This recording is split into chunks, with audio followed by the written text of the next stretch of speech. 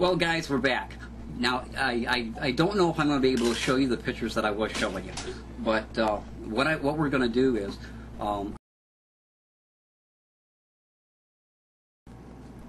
and that positive impact will carry on and have a domino effect, and that pleases me. What you want for your life and what you want your legacy to be when you're gone is completely up to you. I had a sister that passed away of cancer, breast cancer. They couldn't get it all. They tried. And when she passed away, everybody and their brother was saying what a wonderful person she was. And there were family members and friends that didn't care for me much, because I said, first of all, I loved my sister, and that's the truth. But secondly, my sister wasn't a nice person.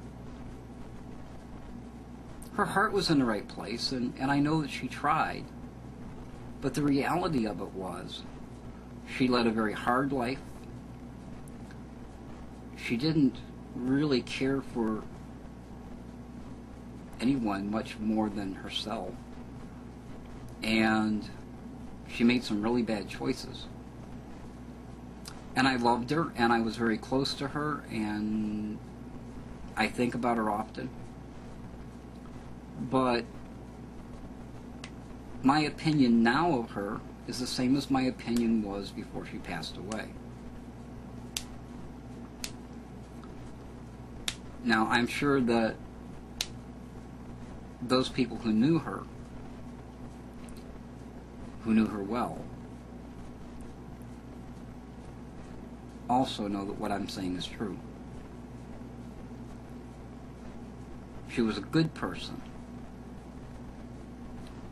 but she wasn't a nice person. I miss her. I even miss her not being nice.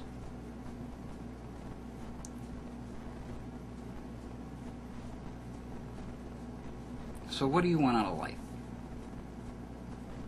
Where do you want to be in 5 years or 10? And when you do pass away from this earth,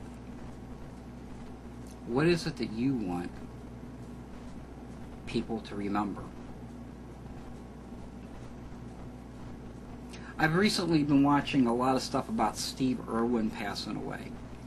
And I have to agree with Bohem on this, and I don't mention his name because he's Bohem. I mention it because he said what I was thinking. It's no shock that Steve Irwin passed away in the way that he did. Steve put himself in danger very often.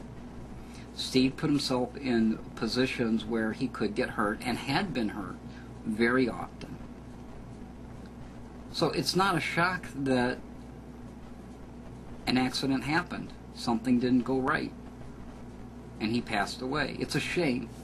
Steve did do a lot of good in this world. Steve was very, very serious about animal conservation. He educated people about all kinds of animals in the world, not just crocodiles, but all kinds of animals. There were times when he was a little goofy, and that helped entertain us. And there were times when his excitement seemed feigned and not real. But overall, I think Steve Irwin gave a lot of us an education about something that we would not have otherwise had an education about. And I know for one that I've learned an awful lot about an awful lot of things by watching The Croc Hunter. I hope that Terry and his children will continue on in Steve's path and will continue to educate people about animal conservation. That's my hope. I don't know that they will, or that they care to, but I hope they do. When you're out here watching videos,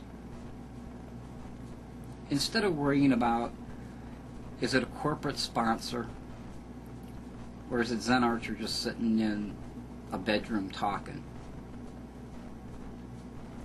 concern yourself more with, what are you getting out of it? And are you getting something that's worthwhile out of it? Be it the experience you have watching a soap opera, laughing at some guy being an idiot in a cowboy hat smoking a cigarette, or somebody who sees where this can go and is trying to take advantage of that. Concern yourself more with what you get out of it instead of what's on the other side of the camera. Because when it all comes down to brass tacks, does it really matter who's on the other side of this screen? As long as you're getting something out of it, as long as you're being entertained or thinking or getting involved in the excitement that somebody else is having. Does it really matter? As long as you're getting something out of it, you win. No matter who the people are that produce these videos. Now I know that it'll cause some skepticism when you see somebody like me with cameras flashing around them. Or when you see somebody like Paul or Renetto doing a video that seems like he's awful interested in the money. Or what's this character? I think a lot of people don't understand Paul. And I believe he's a real guy. And I believe he's a lot like me. He's very reactionary and crazy at times and does things without thinking. I could be wrong. Maybe Paul the actor is acting. But that's okay with me. Because I like to watch his stuff.